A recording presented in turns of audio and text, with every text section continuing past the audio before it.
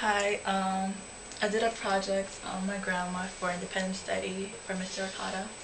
And this first picture is my grandma, obviously, and it just shows her true beauty. And even though she's 73 years old, she's still beautiful, and you can see the light in her eyes and how it shines, and how she's looking up at the sky. And just talk about the second one now.